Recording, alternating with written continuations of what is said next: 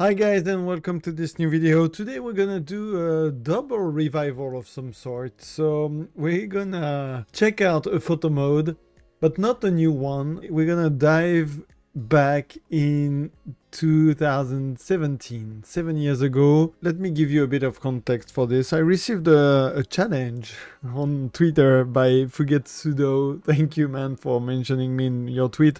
So he said, I challenge Shinobi Space to do a retro review of probably one of the best photo modes ever created, in my personal opinion, by Monolith.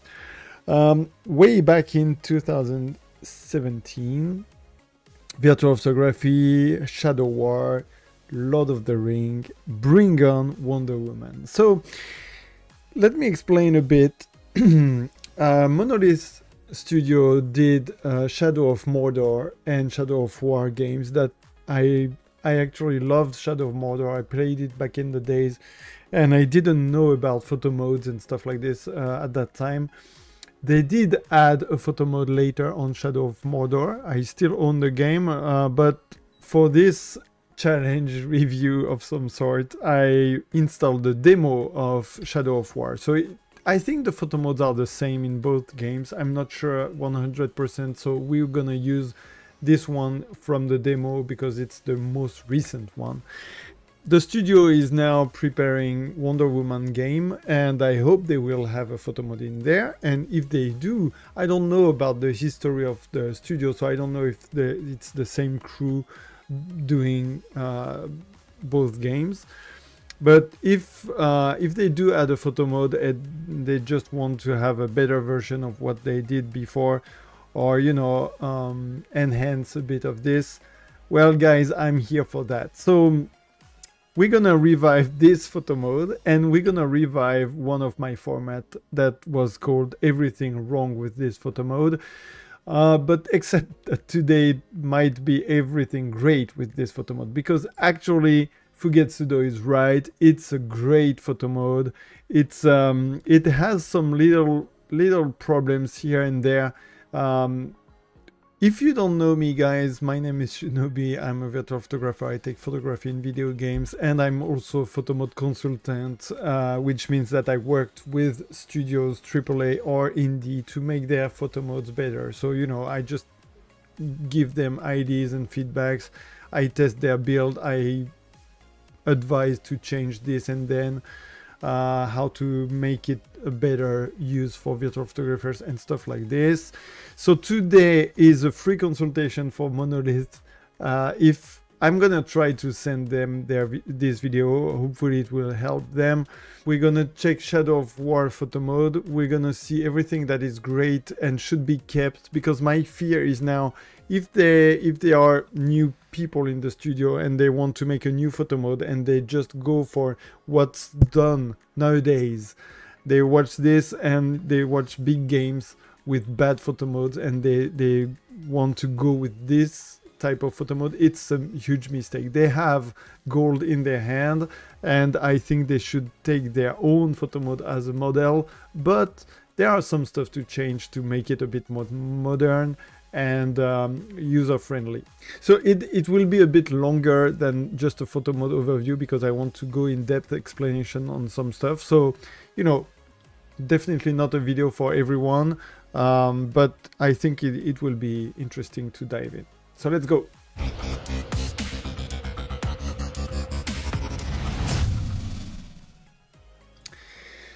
All right, so first of all, we're gonna do the usual. We're gonna see how to open the photo mode. First thing you need to do is to go in settings and find this photo mode option and activate it to have the shortcut. So let's talk about this shortcut right now because it's very interesting. The shortcut on controller is L3, so the left stick, plus triangle. So we've seen before what I think about combination of buttons for photo modes shortcut. It's not ideal. If you have the possibility to use one shortcut, but not all games can do this, it would be better to have just one button. Now, another option possible is to take this button and to make it hold to open the photo mode. So we did this on Mortal Shell, for instance. It was the option button that you hold just briefly to open the photo mode instead of just the menu. I was not happy with this solution. I strongly advocated for just press the two sticks maybe. That might be the less worse solution for combination of buttons, in my opinion. But they kept their idea, and you know, after a while you get used to it, and even for action shot you can anticipate a bit for opening the photo mode. But still, I don't think it's ideal. If you can have just one button, it's better. Now this one, of course, on keyboard you can press just P key and you will open the photo mode, so that's no problem here, but that's for controller thing. This one is a weird combination and it doesn't really work well. So the first thing I would definitely advise them to change is this. Let me explain a bit. All right, so the game looks really weird now that I'm recording this video. It looks super low res, but when you open the photo mode it actually fixes it, so who cares? Okay. Well, now if you want to open this photo mode, it says press L3 and triangle, right? So if you press L3 right now and then you press triangle, nothing happens. If you press both exactly at the same time, nothing happens. So it's super confusing, and it took me a lot of time to actually be able to open the photo mode first time. So you need to have a rhythm, like there is a small delay, and you have to change the both press very quickly. So it goes like this, tac tac. If you get this rhythm right, you can open the photo mode. So that's bad. That's not really intuitive, and it will not be super easy for you to take a shot to open the photo mode while you are having a fight, or while if you want to just have a cool position of your character, like let's say you want to turn a bit like this and open it at the good animation. It's not easy. Let me try.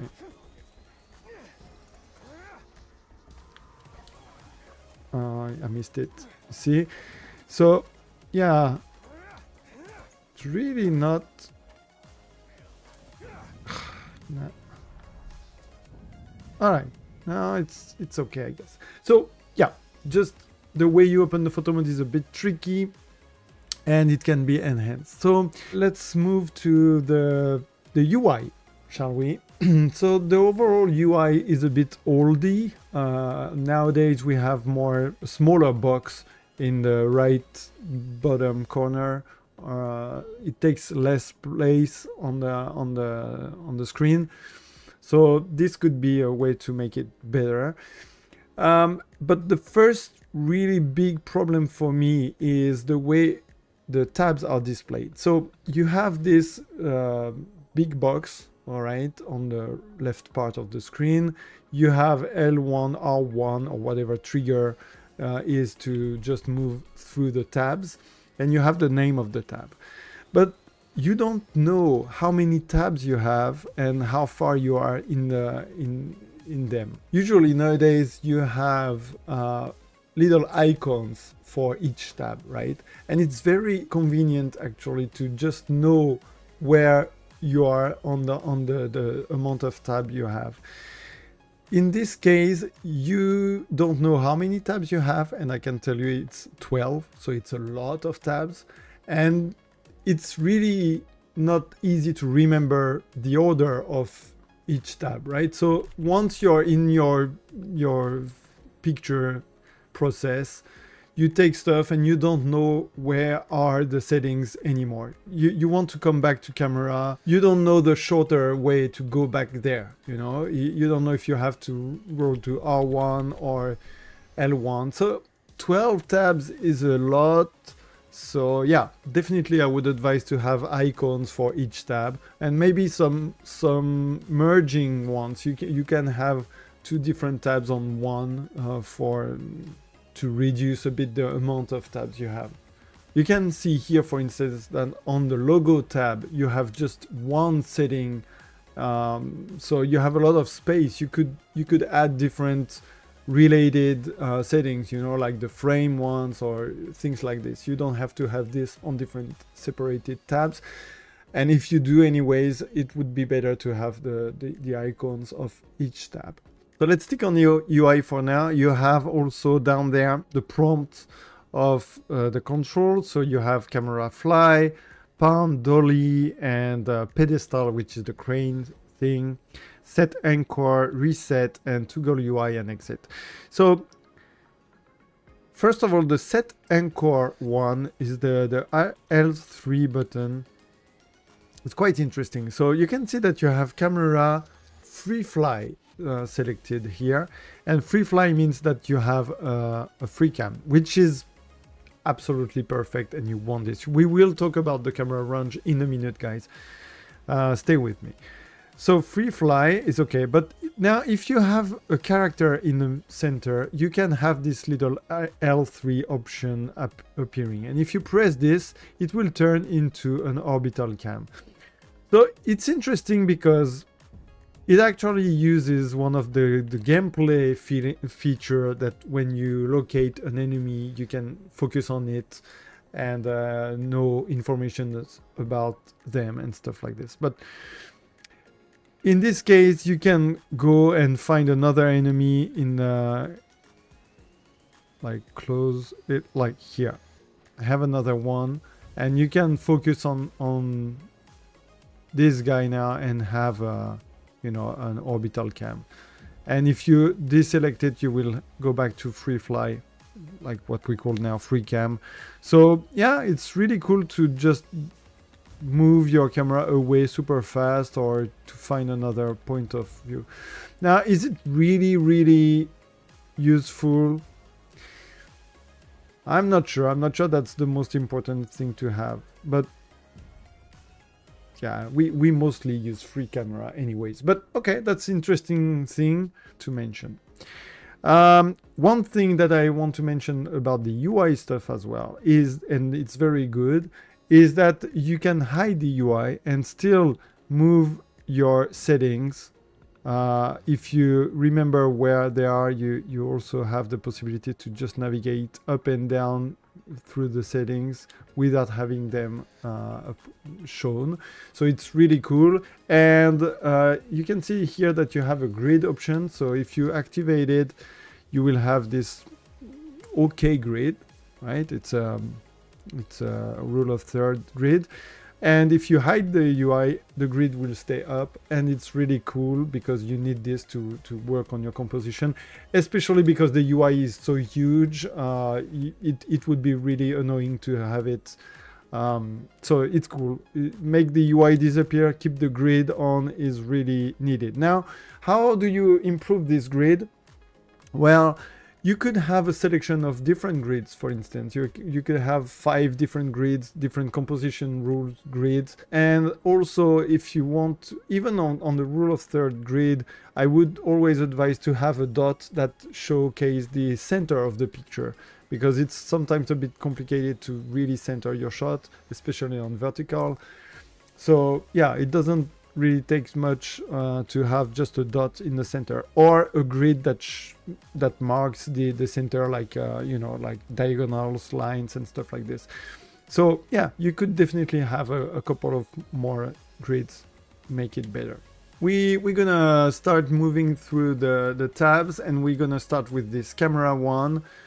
So you have 3 things in there. You have the zoom, the roll, and the grid that we just seen. So the zoom one is obviously the field of view, what we call field of view more now, and it's a really good one. The span of it is really cool. You can go super wide, you can go super zoomed in, so it's really good. I wouldn't change anything here. You have also the roll, which is the right name actually. Now we call this tilt usually now, but it's a bit of a mistake.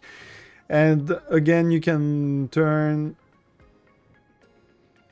179 degrees, not 180. I don't know why. And this is where the first problem I see is showing. The way you move your settings. Oh wow, I just got a 90% perfectly 90 degrees roll set, and believe me, it's rare. The reason why it's rare is that because every time you press your left or right D-pad thing to move your values in like in zoom, for instance, it will not be super precise. So for now I'm at 30.3, right? And if I press once, I will go to 29.1. If I press once back, I'm now at 30.9. And if I do again another press, it's 30.0. So you can see that the pressure on your button will change how far it goes, but it's very sensitive, so it's super hard to come back to like the normal value, for instance. If you want to go back on this little marker, which is good to have, a marker that shows the default value, it's super hard to just go, you know, it's almost impossible. So it's no big deal for the zoom setting, I guess, but for the roll one, the tilt, if you want a perfect 90 degrees shot, it will be super complicated to have unless you have a lot of luck like I just did. So let's go back to position and even go back to perfectly horizontal one. It's super complicated. So let's go back and let's try again to have a 90 degrees. So I'm 90.6. 87.8. Oh, okay, I got it. I swear I did this video a bit before and I had a problem, technical issue, so I have to redo it. I swear it took me like 5 minutes last time to just get it right. But anyways, so you should make your settings move 1 degree per 1 degree or 1/2 a degree if you want, more being more precise. But yeah, just this is a bit annoying to just have a kind of a sensitivity, random sensitivity, if you will.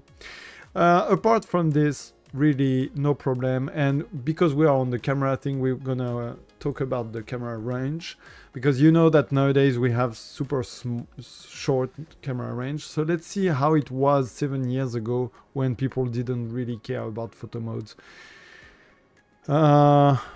Okay, let's go from there.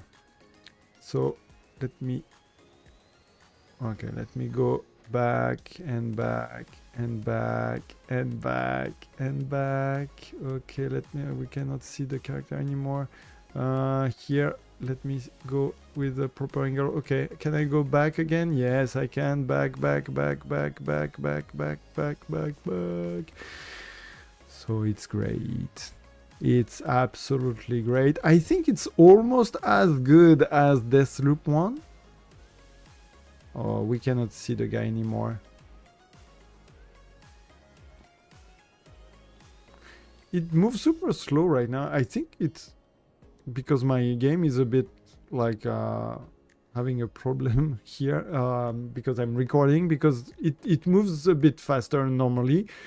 Still not fast enough. If you have that big range, which is huge, and it's perfect, we need this. It's the minimum needed, actually. So please, Monolith, if you watch this, next photo mode, do the same. It's needed.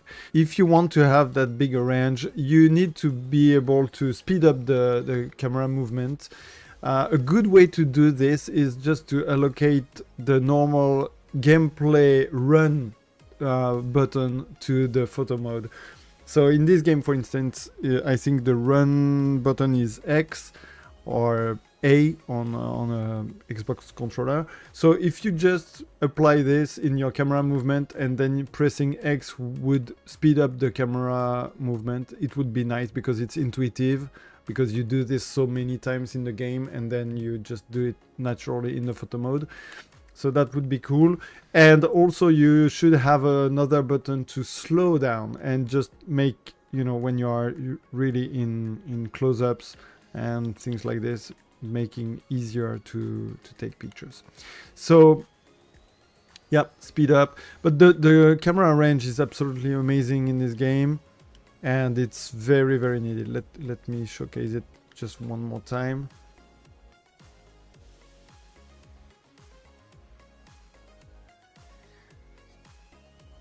having that much range will help you have so many different possibilities of compositions, and you will notice different elements while you are moving away from your character, and you will want to take those shots, and you know, these little enemies and things like this.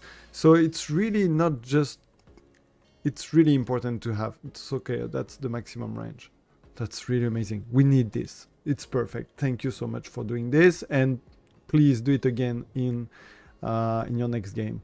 So zoomed in maximum, it's like this. Zoomed out maximum is like this. Really cool. Really, really cool. Now, if you want to go back to your character, you can't. You have to go back, like, you need to exit the photo mode and re-enter. It's actually no big deal because the photo mode will keep your settings. We'll see this in a moment. But if you had a perfect position of your character, a movement position, it's a bit annoying. So having a reset button would be cool. And let's talk about the reset options, by the way, because you have one. You can see the R3 button or right stick button is a reset thing. But what does it reset really? It resets the tab, the whole tab. So here, the zoom, for instance, or the roll, you can reset it easily. Okay. Now, it doesn't reset the camera distance, and it doesn't reset each setting separately. So if you want to reset only the zoom, you can't. You have to reset the roll as well. So, you know, one really cool thing to have in any photo mode is a possibility of resetting one setting, just the zoom, for instance. So let's say you press the reset button, or you press any button once and you reset the setting, and one to reset the whole tab or the whole photo mode. I prefer the whole tab, actually. I mean, it's debatable because it depends. If you have that many tabs in your photo mode, you want to have something to reset everything at once, because here in this photo mode you have to go through every tab and press R3. So it goes like this when you want to reset everything. R1, R3, R1, R3, R1, R3, R1, R3, R1, R3, R1, R3, R1, R3, R1, R3, R1, R3, R1, R3, R1, R3, and you're all reset. You see, you want to just hold the reset button and reset everything. That's much better. If you can have the three possibilities, reset each setting, reset each tab, and reset it all for photo mode, it's the best. But it's complicated to have, so you know, choose one. But here it's a bit annoying. But that's because the photo mode keeps the settings in memory, which I love. I think it's better to have this because it helps you work on different sets with the same settings. Now, we've seen recently in the last game in Wukong, in Black Myth Wukong that I reviewed last week, we've seen that they chose to let the player choose between activate the memory mode, if you will, or deactivate it, and that's smart. So I think it's a great idea to have the possibility to save the settings or not. All right, so let's move through the tabs now. I know it's long, guys, but you have the chapters if you want to go to the one that interests you the most. But a lot of them are doing everything right, so it will be fast to just go through them. And the major issue I have with this photo mode is the same on every tab, so again it will be fast actually. So character tab, the second tab is the character tab. So let's look at this. You have the look at camera, and it works more or less depending on the position. You can see here that it did the opposite. And yeah, maybe that's because I'm on a mount right now. I'm just on a warg or something. I don't remember how they called those. So maybe it messes up a bit with the camera position. But okay, you have the look at camera. If you keep it activated, it will follow your camera placement, more or less again. I think it's okay when you are not on the mount. And if you deactivate it, it will keep it in the position you chose, okay? And if you want to reset, you just press your R3 button. You have the hide player, so classic. It does hide the mount as well. So maybe you want to separate this. Hide allies, so I don't have allies in the field of view right now, but it does what it says. Hide enemies. It hides all the enemies. You can see here this little spider, for instance. Is it a spider? Wait. It's not. It's a dead guy. Oh, interesting then. It also hides the dead guys. So this as well, a good way to enhance this is to have different selections of enemies. You know, hide them one by one, because sometimes in a fight you want to hide the ones that are in the background, but you want to keep the one you're fighting with. I know it might be a bit complicated when you have a game like this with so many enemies. Like, the battles are epic in this game, so you are sometimes surrounded by 10 or 15 enemies, so I guess it's complicated to just have hide 1, 2, 3. But you know, the ideal would be this. And hide beasts, so it doesn't hide the beast you're on. I think it hides others. Let me see. Yeah, so you see you can have you have 2 others down there, and they are not a mount, so they count as beast.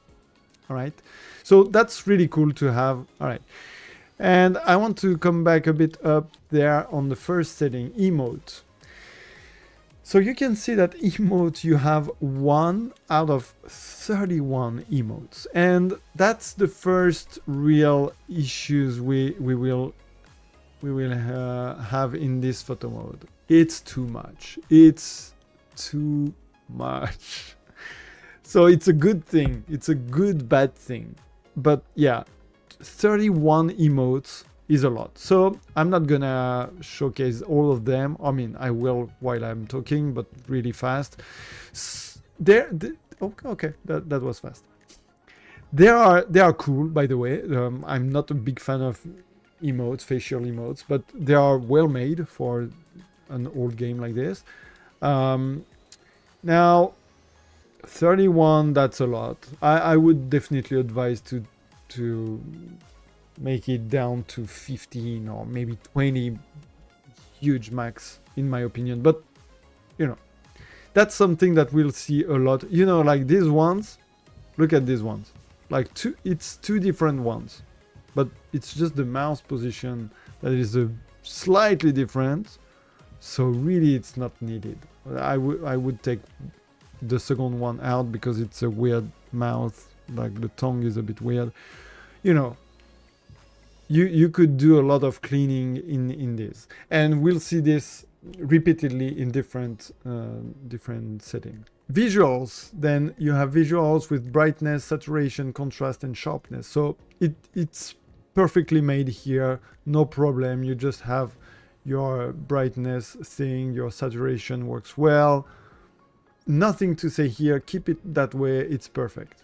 Next, depth of field. So depth of field is really important nowadays in video games.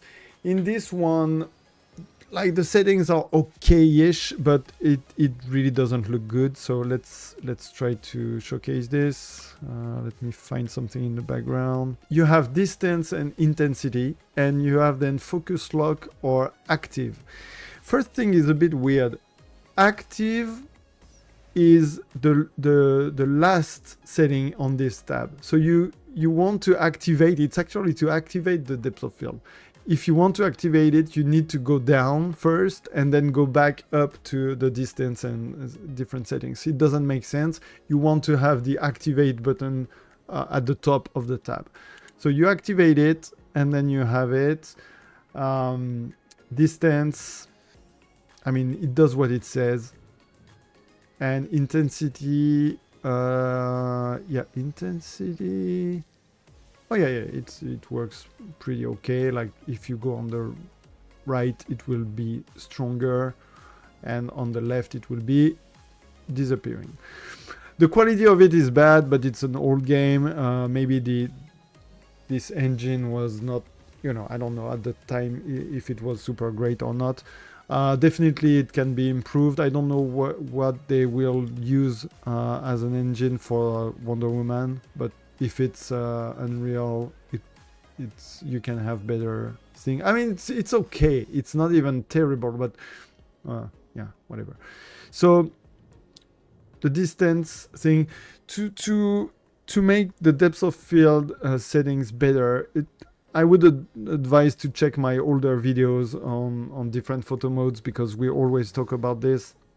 But having a setting for the far blurriness and the near blurriness is great, because we are in photo mode. It's not real camera, so you can play with both differently, in my opinion. Some people don't like this. Some people prefer to have this like a real focus, depth of field thing on a real camera. I don't think it's needed, because we are in virtual world, so we want more creativity.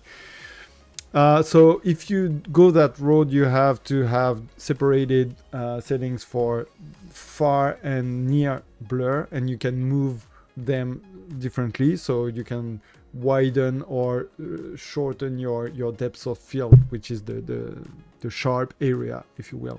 You know what? Hire me and I will explain this more in depth. You have the focus lock thing. So if you focus lock, I don't know where it focuses, it locks the... Well, I'm confused right now, because I thought I understood before, but now I don't. Oh, wait.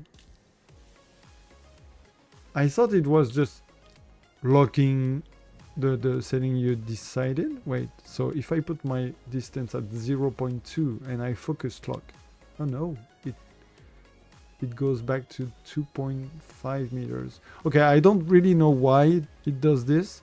So anyway, that's weird. Maybe if you want an autofocus thing, there is a better way to do this. Yeah, okay, whatever. I mean, apart from this, it's obviously very needed to have a depth of field setting. So yeah, let's go to Vignette. So Vignette is a full tab. I think it's not needed to have one tab for Vignette. You can put this in with different settings, like even the brightness, contrast settings, or maybe the grain, the chromatic aberration, if you want to put some. So yeah.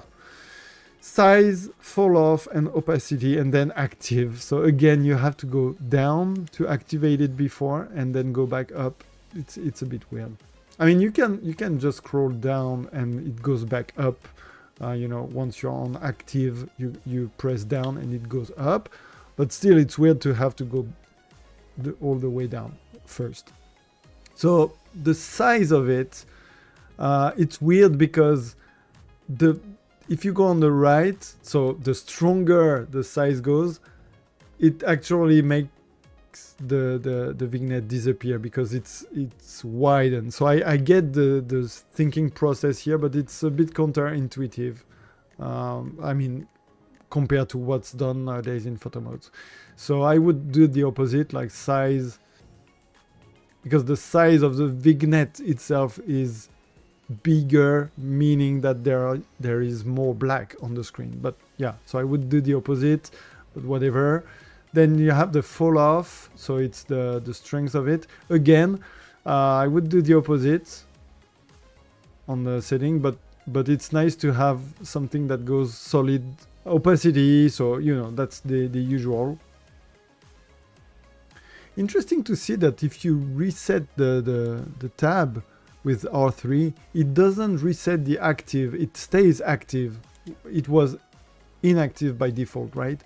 So you activate it, you change your settings, and then you reset the tab, it still active. So that's actually cool. Actually interesting. Okay, Vignette filter. Okay, so let's see this. Filter, you have just one line for now, and then you have one out of 59. So again, same problem as before. It's too many. It really reminds me Mortal Shell when we started to add filters.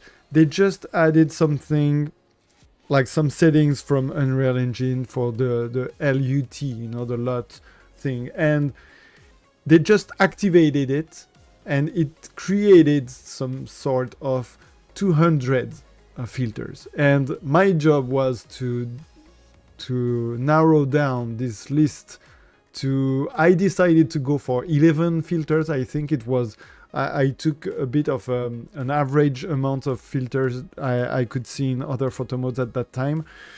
So I think it was, I kept 11 or 12 or 13 max filters. And to decide which one I would keep, I tested them all in different areas of the game with different lighting and stuff like this. So it was a long work to do, and I definitely think it's needed here as well. So you have you know, the classic filters, desaturate, contrast light, contrast dark. It's not needed to have both. You just go for contrast light, wait, and then you change the contrast setting in the, where was it, visual, you know, and you can play and you know, for me filters are always a base to help someone have a trigger an idea, like okay, with this look it would be nice, but still you need to play with other settings to refine your shot. So anyways, some of them are really cool, by the way, so it just needs cleaning and just narrow the list down to 20 max, in my opinion. And then you have the intensity slider, which is cool to have, always needed when you have filters, have intensity as well. And then you have active. It doesn't make sense to have this one here because, I mean, if you I guess if you are in the middle of the list and you don't want to go back to none, you just deactivate it, yeah, I guess. Options goes back to default, and defaults means just the intensity slider default. So if you move the intensity down, for instance, and you press options for going back to default, it just goes back to intensity up. It doesn't change the filter you selected. So that's weird. I take it that it was just a setting for different tabs and they kept it with this one, but it doesn't really make sense to have it. And then what's the difference then with reset button? Let's see. If you go down the intensity and you reset. Oh, okay, so reset will, okay. Reset will reset the filter, so you go back to none, and intense and default will reset just the intensity. Okay, well, makes more sense, but it's a bit overcomplicated for just one slider that you can just put super quick to the situation you want. So yeah, as much as I said before that you want to have a button to reset just one setting. Oh, so keep this for every tab then. Like if you want to reset just the, well, it doesn't work, right? I didn't try this. So you want to move only the brightness thing. No, it doesn't. You press option button and it doesn't reset just this setting. So, you know, that would be a good thing. Anyways. Okay, let me go back to filters, reset this. So again, too many filters, just narrow down to a list of essentials. It's my advice. Then you have Stylize. Stylize is interesting because you have different types of effects. We can see this in Hellblade 2, for instance, as well, or even Hellblade, the first one. So you have some cool stuff that will ask you a lot of testings. So you see here, for instance, you have silhouette. It's a cool feature, but then you have a lot of different tints. So you could just have one and then change the color. we have this on another setting, we'll see in a minute. So, you know, you don't really need 4 different ones here, in my opinion. So again, 56 different Stylize. Those are filters basically. So you have some more interesting ones like this, but nowadays in modern photo mode it would be all in the filter tab, I guess. So again, a lot different ones, not very essential ones, but yeah. Oh yeah, those ones were funny. Like it replicates the Andy Warhol, you know, Marilyn pop art stuff. So it's fun, but it's really not super important for virtual photographers. You won't really see a lot of people using this, so I guess you can spare it. Texture. Then you have textures. So again, textures would completely fit in the same tab as the filters and frame and stuff like this. So you have, you know, different textures. Some are interesting, some are really not useful in my opinion, but whatever, it's just 11. Yeah, look, this one, like no one will really use this to make a cool shot. I mean, to make a joke or a fun thing, but once, like it's really not that important. Frame, and then you go to frame. So that's the basic one. You have some interesting ones, I like it, but look at how many there are. 73, guys, that's crazy. Look at this, like you have this one and this one. That's the same, just the color is a bit different.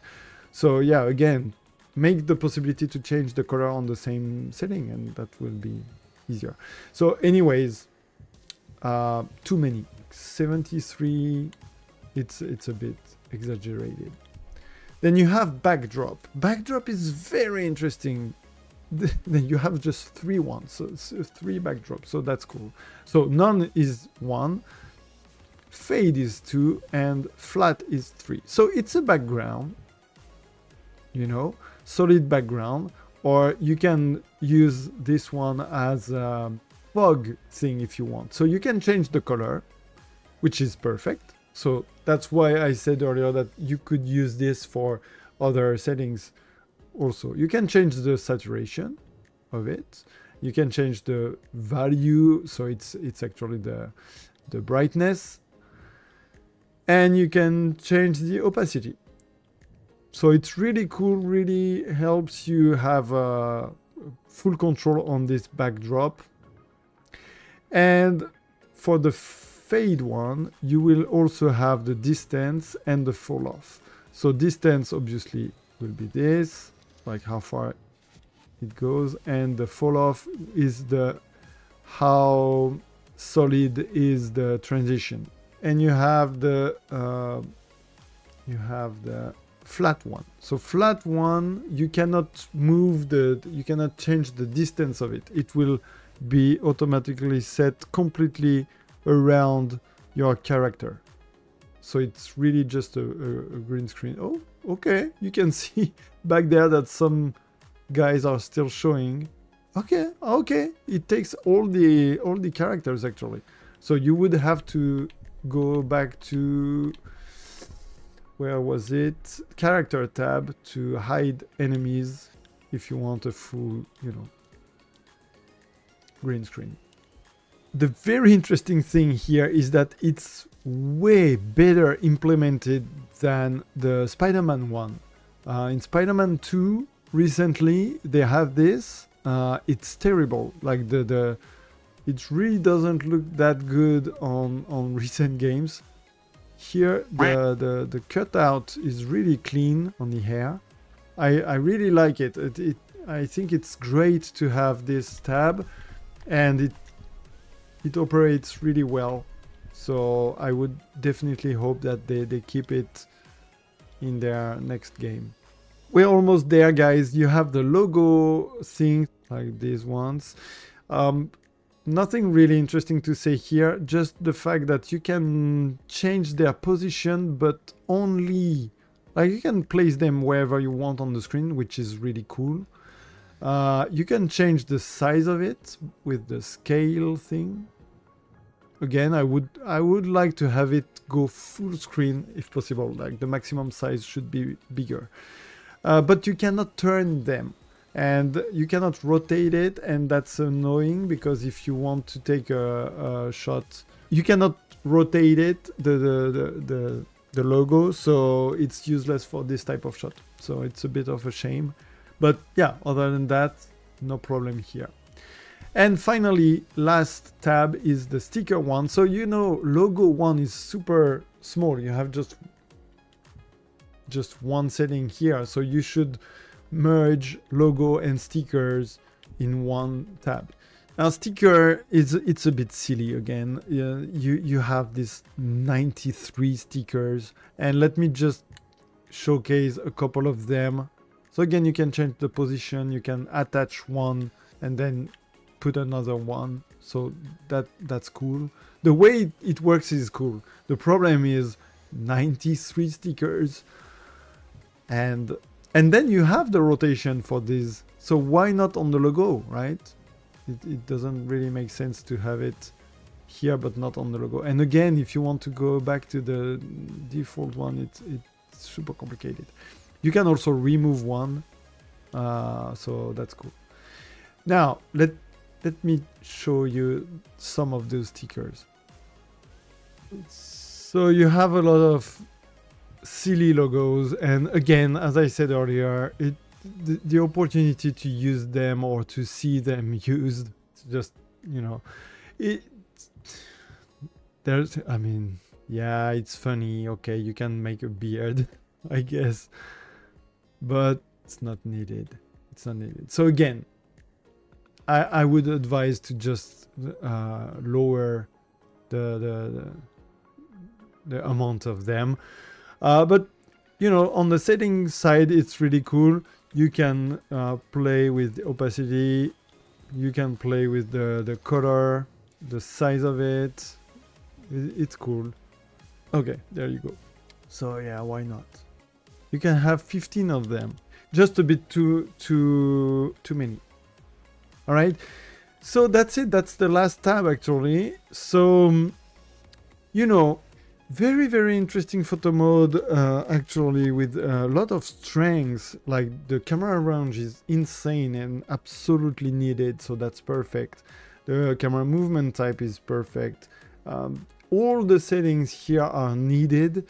The amount of options is a bit too much, in my opinion, for filters and stickers and things like that. The way the UI is organized could be much, much enhanced. But overall, you know, like changing a bit on the grid and things like that, it's an easy photo mode to enhance. But I wish most big games nowadays would have this type of photo mode, much less shy than the photo modes that we have nowadays. Now, you know that Unreal Engine 5 has a blueprint photo mode now that we see more and more in recent games. I really, really hope Monolith will not go on this road and they will use their own photo mode as a model, and they will just enhance it and see what is really needed and what's not.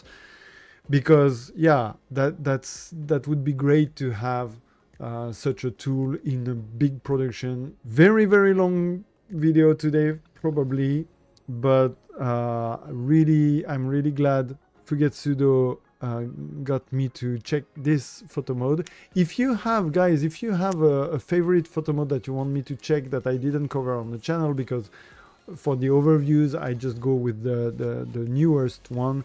But yeah, hit me up, and if I have the game or if there is a demo of it, I will review it and I will see what I missed. Because now that I played this demo for this video, I really want to go back in these games because they are amazing. So yeah, check it out if you don't know them. And for the rest, you know the drill. Find me on X, visit my website for all the info, including my services as photo consultant. Thank you for watching. Please subscribe to the channel if you want. I have a lot more content on virtual photography, shorter videos as well. We have long live session. We have interviews of photographers. We have shout outs of people I love. We have a lot of different content around virtual photography. So give me a thumb up, put a comment, subscribe to the channel to support. Thank you, and I'll see you in the next video. Keep snapping. Bye.